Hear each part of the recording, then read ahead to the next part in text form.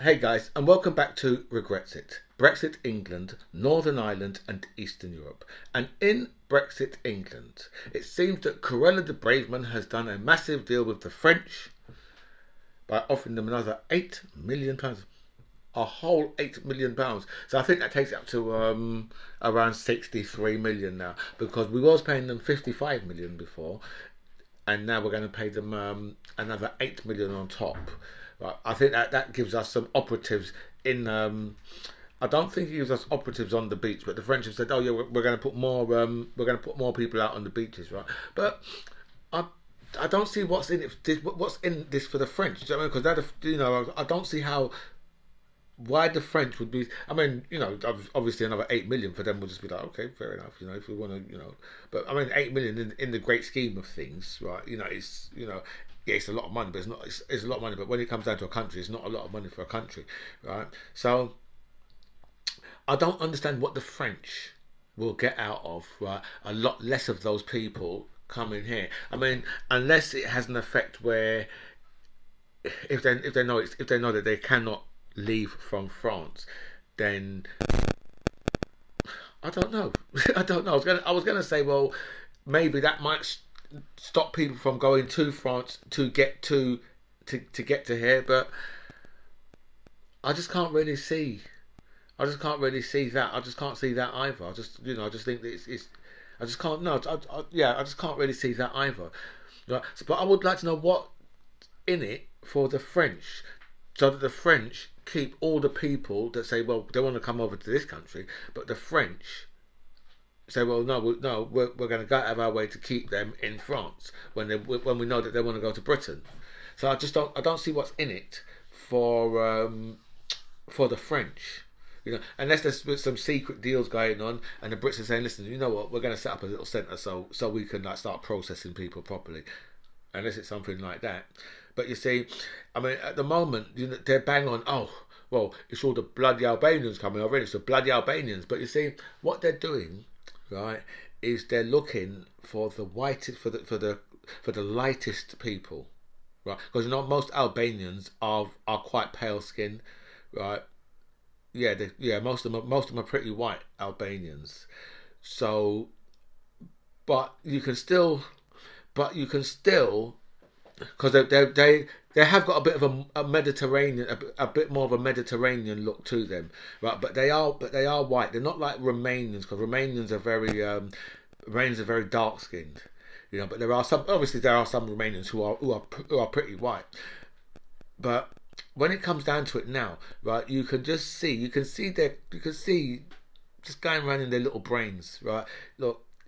We can make this into a major problem by calling that, and now if we say, oh well, it's all the bloody Albanians, isn't it? It's all the Albanians. So you pick out the white ones, because you can't say about the brown ones, oh well, look at them, they've come from bloody Afghanistan, send them back there. No, that can't go down well, can it? Right?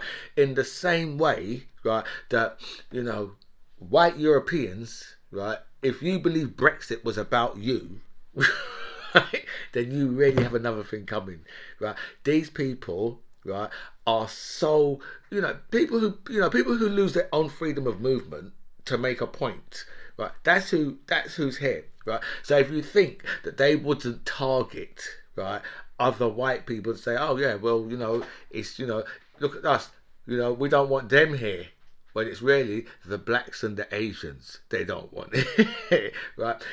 But it's very difficult for them to just come up and just say it out to us. It's not the fucking 1970s. It's not the fucking National Front, and we don't all live in motherfucking Eltham, right? So it's much more difficult for them to come out, right, and say, yeah, well, we want rid of the blacks and the bloody Asians. It's a lot more difficult to do that, right? So they just look around and they find, a set of white people they can pick on. I mean, they've always had the Jews. They've always had the Jews that they could do this to, right? But when it comes down to it, right? Because now, if you notice, all the focus is on, from the people coming across on the crossings. It's all bloody Albanians, isn't it? It's all the Albanians. They're all criminals. They're coming over with criminal gangs, isn't it? That's all the Albanians. That's who's coming over. All the Albanians. But all of that, right, is simply right? Because you know the black and the brown people, right? They know they've come from countries, right? That this country and America and the rest of the Europeans have had a hand in fucking up. They know that, right? So it's a lot more difficult, right? Well, they say it's a lot more difficult. You know, they can sell that. They you know they can sell that message, but when you sell that message, it's just out and out racist. Yeah. But if you start mentioning Albanians, because they say, oh no, they're white. In the same way, they'll turn around to you and say to you, well, no, you know, remember all the people from the EU, the white Europeans. And I'm just like, well, you know something there? I don't mind, right? Even though, you know, obviously, I love my European brothers and sisters. Of course I do.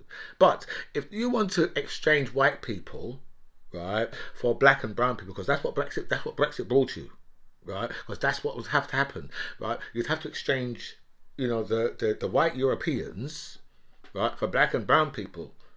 Now I don't mind. Listen, you know, if I knew that that's what Brexit was going to be about, I would have probably voted for Brexit myself. Right? If I knew that Brexit was, if I knew Brexit was going to be about, you know, getting a load of people, you know, enough people over from France, so they could try and come over and get themselves a better life, I'd have voted for that shit myself. And welcome back to By Any Means Necessary. Thank you so much for all your messages sent me, and a special thanks to everybody who signed up to my channel. I feel so blessed with so much people that have signed up, so thank you so much for that. I'll go through all your messages, I'll answer as many as I can, but I will like all your messages for definite. So we're going to start, you know, we are starting in Bali, but only because the G20 is being held there, right? Now, wasn't all this lot just a COP? Right, these people, wasn't it all just a COP? Like last week or the week before, whenever it was, right? Talking about climate change. And they're all flying out to Bali, to all the G20 leaders. Right? Obviously, apart from Putin, who sent Sergei Redrov in his place. And it looks like that Sergei Lavrov, it looks like, yeah, looks like he's become ill, and apparently he's in hospital in Bali. So from what I heard, from the first reports, from what I've heard, and then after that, yeah, the next reports I've heard, the Russians have been saying, no, this is not true. But it wouldn't surprise me if Putin sent him over, right, to go to Bali, right, and then poisoned his ass, right, while he was on his way there, right, or when he got to, so that he could just blame the West. Because that's what these people do, right? When you've got tyrants, right, you know, these people will often like fling on some false flags, right? All right of the original people who started problems at the Black Lives Matter protests, all of them was false flags, all of them, and then that makes the police attack people, and then people instantly start chucking stones and bottles at the police because the police are attacking them. So that's what happens, right? You know, you had people from the Boogaloo Boys going to Black Lives Matter and causing problems. So it wouldn't surprise me, yeah, if it wouldn't surprise me at all, right, if Putin, right, had poisoned Sergei Redrov himself. Wouldn't surprise me at all. Remember Sergei Redrov, he's the one who called Liz Truss a dummy. Imagine what he thinks of all of us. He must think that we're a bunch of bloody dummies because we voted for, well, say we, not we. It's not even, you know, it's just a couple of 100,000, well, I think about 150,000 Tory members, right, who voted in the last, you know, voted for, you know, for Liz Truss to get in anyway.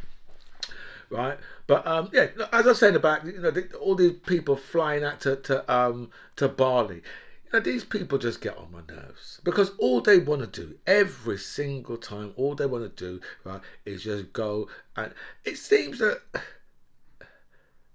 just seems that every prime minister, right, apart from Liz Truss, because she never got a chance to do anything. Right? She didn't get a chance to do anything. Right? No G20, no COP. Right? And there must be some more. There must be some more meetings throughout the year when these idiots does meet. And they must have somewhere they meet every year, somewhere they meet every 2 years, somewhere they meet every 3, every 4, every 5.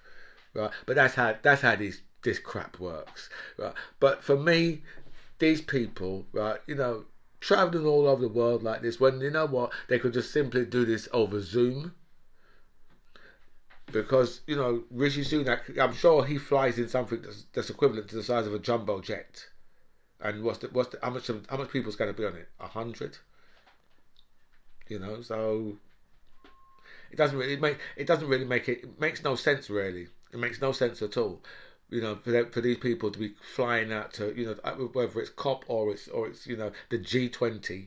I don't even know why Britain's going anyway, because Britain's only going to make itself look stupid. Jubilant Ukrainians have been greeting Ukraine soldiers in the streets in Kherson because they've taken it back, right? But you know, it's very worrying, right? Because they've got a dam there, right? And you know, just don't know if the Russians, yeah, would be prepared to blow up the dam, so the dam just floods out floods out the whole town and the whole city. You don't know, because you know that's what we never know with the Russians, especially as we've seen what they've been doing, and we know they've been targeting civilian areas. So if it comes down to killing how much ever people live in that region, if there is someone who would do it, it would be the Russians at the moment.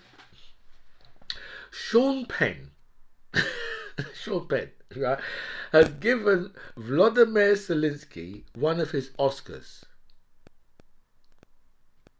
and he says when they've won the war, he wants it back. But I wonder, well,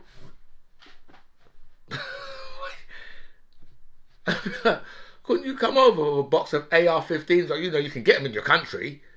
Right? Couldn't you come over with some of those or something? Right? He says, what's going to the Oscar? But yeah, he says he wants it back. Well, it's really strange, isn't it? Taking an Oscar and saying, yeah, you have this until you've won the war, and then I want it back. Joe Biden had a senior moment the other day, yeah, where he mixed up Cambodia and Colombia.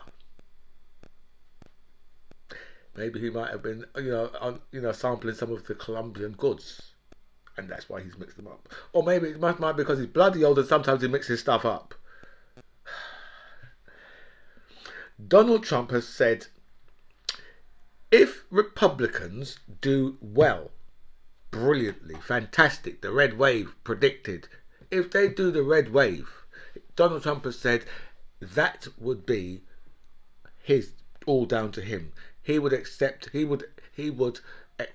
all the praise for that. And then he went on to say that if it's a really bad night for Republicans, nobody should blame him. It's nothing to do with him.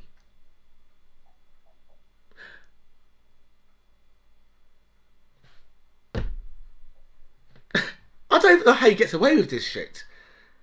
I really don't know how the hell you can stand up there and say, well, if they win, it was all about me. It was because of me why they've all won.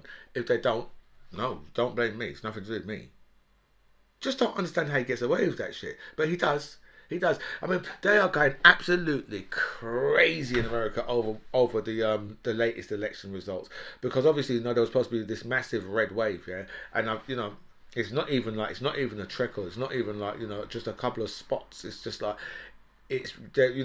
but, well, in fact, I believe that the Democrats have held onto the Senate, which is just unbelievable, because, you know, on a normal basis, you know, most presidents become a lame duck at some stage.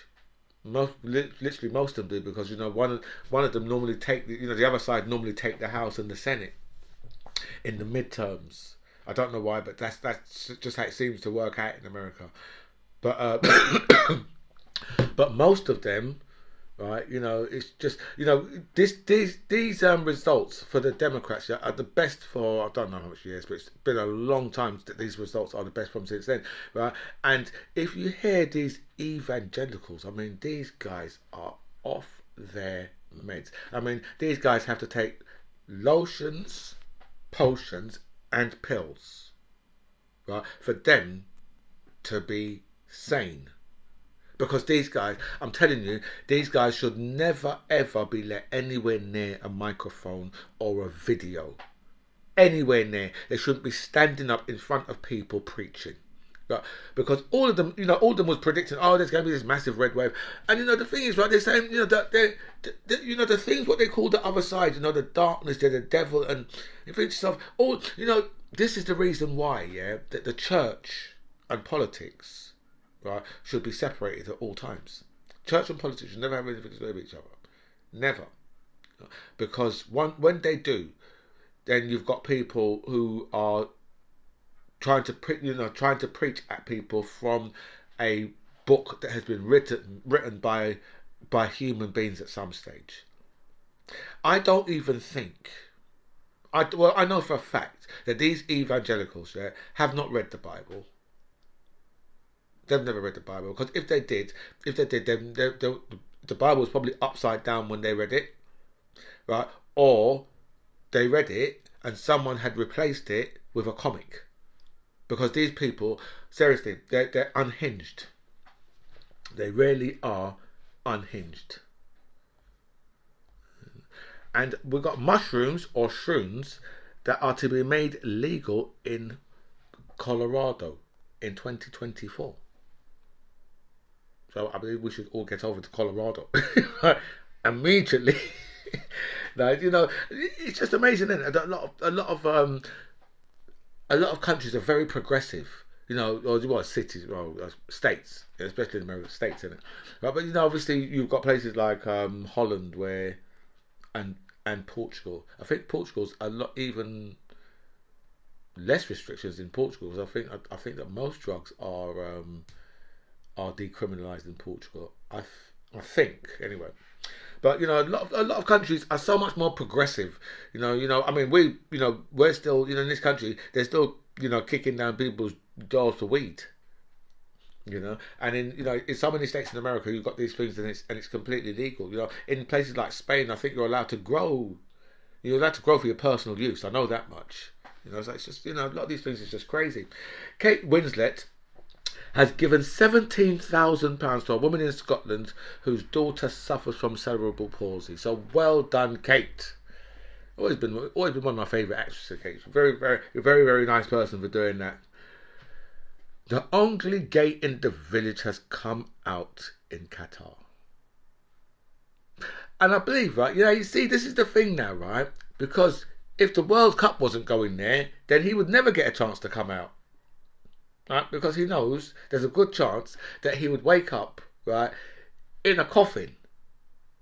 Well, probably wouldn't wake up. Right? But that's where he would end up, right? Because, in a lot of those places, right, if you turn around and you're gay, there's a good chance you get thrown off of a building and shit like that. So it's given him enough strength to come out, right? And he had the rainbow flag in Qatar. I was like, wow, he is one brave man. He's like a London cyclist. Brave people, right? But this is one brave man. Brave individual, for him to come out, because you get thrown into prison, even though we used to throw people in prison over here, if you go back to the 60s. But in Qatar, it's not really the type of thing that you can really come out, but he has. So I say good luck to him. And staying in Qatar, Joe Lycett has said that he will donate £10,000 to charity if David Beckham does not go to Qatar to commentate. Because David Beckham, kind of, he's been paid as like an ambassador for Qatar to promote the country. And it's £10 million. Now, I know David Beckham's already rich, but it's £10 million. And these things can't be highlighted, right, unless people go there to highlight. You can't just, say from afar, you've got to change what you're doing in Qatar. Especially as the Qataris, own massive parts of Heathrow, they own parts of Barclays. They own so much things in this country, right, that it would be so hypocritical for any fool that's using a lot of products in this country to turn around and say, oh, well, how dare you? How dare you go there and get £10 million? So Joe Lycett said, well, and if David Beckham does go, then what he's going to do is he's going to shred the money. He's going to put it for a shredder. And so in times of austerity, you're going to take £10,000 and you're going to shred it to make a point to David Beckham. Now he said, I don't think that's the way to make a point. Makes you look flipping stupid if you ask me. Matt Hancock said he wants forgiveness because he's in Australia. So he wants forgiveness from the people. Which forgiveness? I mean, the first thing he should do is asking his wife for forgiveness. That's the first thing he should be doing. But I don't know. Well, that's if he's still married, because obviously he might be divorced now. So his divorce it must have gone through. I suppose it must have gone through by now. But I mean, that's the person he should be asking for forgiveness, and then obviously he's got to have forgiveness for. I mean, for the amount of people that died, the amount of people that got sent to the care homes, the amount of people that got sent from the care homes into hospitals that infected a load of people, or vice versa. Who apologised for the PPE contracts. I don't know. You know what I mean? But Matt Hancock wants forgiveness. I say good luck with that, Matt. And more than £1 million has been spent in the House of Commons subsidised bars. More than £1 million. I think they've got quite a few bars in there, right? But this shit is subsidised. These guys are probably getting a pint for, I don't know, but it will probably be in there. I don't know. Haven't looked. I should have looked it up, right? But I'm going to speculate, right? I would say it's going to be under £2, right, for a pint of lager in there, right? And I think probably a shot. I don't know what a shot now. Right, but I'd say a shot would probably be maybe, I don't know, maybe £2.50, £3 in there, and obviously you couldn't get that you couldn't get that I don't know what it is in a pub, whatever it is in a pub, right? I reckon it's going to be half in their subsidised bars, and £1 million, it's unbelievable, really, isn't it? And Yvette Cooper. She slapped down a Tory MP the other day, right? Because he was, this guy was talking about how Jeremy Corbyn was to the security of this country. They said Jeremy Corbyn was a problem for the security of this company, and Yvette Cooper, she just slapped him down, right? Mentioned when Boris Johnson went over to a Russian castle in Italy for a party without his security detail. Now, obviously, that's not really something that he's supposed to do. And then the next time people saw him, he looked he looked much worse for wear. But the next time he was seen, but it's that Russian guy that he has got into the Lords, Lebedev, I think his name is, right? I'm sure there's somewhere along the line, there's a KGB link with this guy. I'm sure somewhere along the line there's a KGB link, right? But me, I would have went for, I would have smashed him down with that, and I would have just went down with that, like, the Home Secretary has recently been sending documents on an unsecure server, right? So what you should do is, before you speak about anything, you should know your facts and perhaps keep your mouth closed. But Yvette Cooper really did slap this fool down. It was quite funny, actually. And then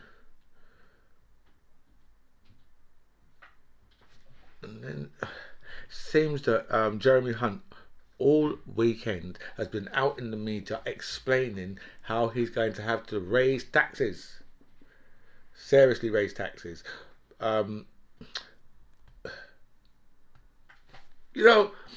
Obviously we're going to go through austerity 2.0 now.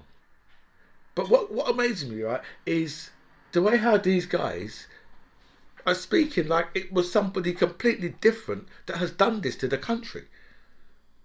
Right? These are the people who have done this to this country. They have destroyed, these people have destroyed everything in this country. Right? Down to them. And they're the people who are now poised to attempt to fix all these things. Now, most people in this country are already over the limit. They're already over the limit. They can't squeeze anything else out. And now they're talking about tax hikes and austerity because they've got to cut a lot of services. So it's just amazing that I don't even know. I do know how this country's got itself into this problem. It's because you people are a bunch of stupid racists. That's why you've got into this problem. But I don't know how you've got into this problem to make it this bad. That is really amazing to make it this bad, and then the same people have still got another 2 years, right? And you know they're gonna whack us up with some austerity now, and then in 2 years' time, right? They're gonna say, "Oh, the good times are back now," because that's what's gonna happen in 2 years' time, right? They're gonna, you know, all the good times will be back. Well, as much good times as a country can have when it has set itself on a road to austerity. I don't know how much. No clue at all. Dominic Raab has been accused of bullying staff members, right? You know, because obviously whatever ministry he was working in at the time, but that's what he's been accused of. But you know, when you've got people, yeah, who are born to rule, and that's what you've got to understand about all of these people. They are all born to rule. It's when it comes down, especially when it comes down to the Tories. They're born to rule. And then when you vote for them to rule over you, why wouldn't you expect them to treat you like shit?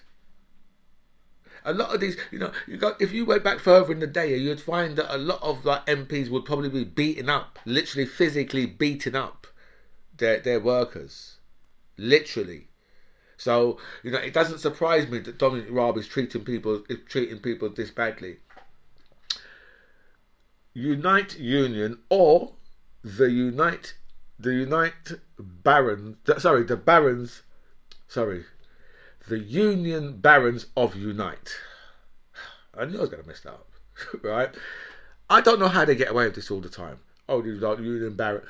Well, no, the union leaders are not barons, because they can't call a strike. The union leaders can't call a strike without having a vote. And you know how much other people that they need to vote. And if they say, well, we're voting for strike, how the fuck does that make you a baron? But these people, they're the union barons. Because it plays out well. You know, in one breath, they're talking about, oh, you know, we're standing up for hard-working people. That's what the Tories will tell you in one breath. We're standing up here, right? We are in politics for hard-working people. And then, fuck those union barons. Look at them. Union barons. Really. Seriously. And it's amazing how the people in this country fall for every single time.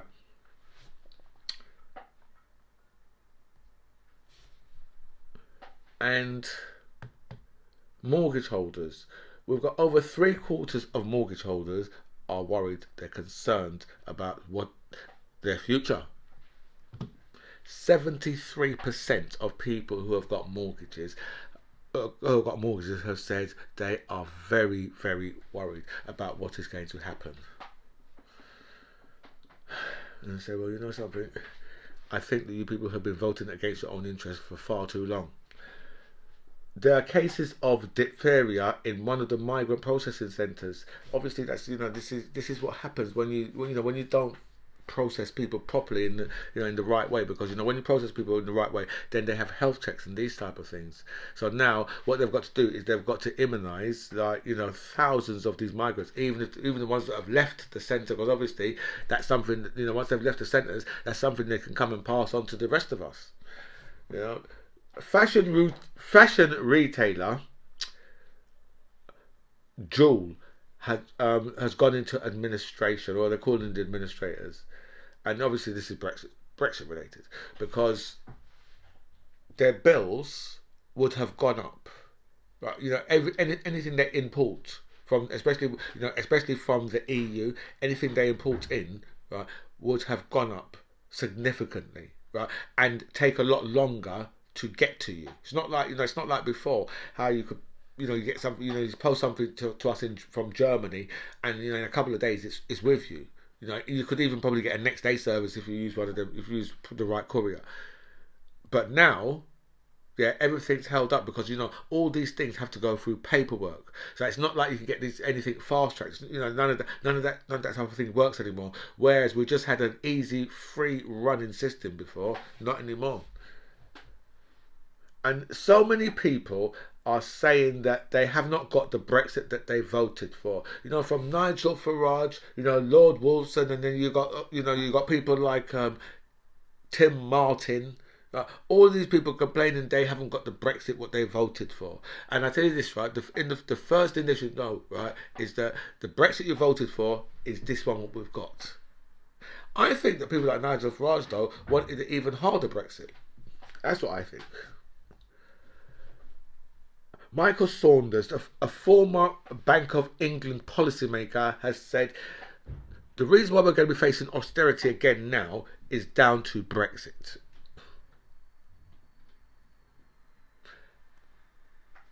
But I mean, we knew this was going to happen because, you know, this was something that was being predicted. I wonder how come, like, he says it, right? It gets in the bloody newspapers. Right? I've been saying this shit for over 6 years. Not on, not on YouTube or anything, but I've been saying this shit for over 6 years. Most of the time I was just howling to the moon. I could have went down Speaker's Corner and said it all down there. But I don't know. The last time someone from Speaker's Corner, right? I don't know. The last time someone from Speaker's Corner made it into the House of Parliament. Has that ever happened? Is Speaker's Corner still there? It's got to be. Very famous. I can remember my dad taking me there when I was really, really young. My dad took me there to the Speaker's Corner. And all I can remember was just a lot of people just shouting. It's just like really crazy. Do you know what I mean? When you think about it, it's a really crazy concept. Just going down to Speaker's Corner just to shout. You know what I mean? But most of the time anyway, most people can just do it on the high street nowadays anyway. Brits are being deported from EU countries because they're putting in their paperwork late. So you're getting a lot of British people being deported. I see a man from being deported from Belgium, I think, from Denmark. A British man was being deported from because he put his paperwork in late. I remember before, yeah, they didn't even need no paperwork. They didn't need no paperwork, right? I think all you had to do was just go and get a national insurance number. And, obviously with your British passport, they're just like, yeah, there you go. Do you know what I mean? But now, obviously, you've got to fill out a load of different paperwork. And the government has cancelled its new Brexit trade yacht. I wonder if it's because Brexit is going so badly or because we're a bunch of broke-ass motherfuckers over here. Anyway, look, guys, I'm 12 minutes over again. I'm sure I've done that. In my last video. I went 12 minutes over as well. But it is Monday. So, there's been a lot of news over the weekend. So you have to let me off because of that. Anyway, guys, look, I'm going to bow out of here. This, my friends, is By Any Means Necessary. I'm the MC John Ribs. It was really nice to speak to you guys. Comments below.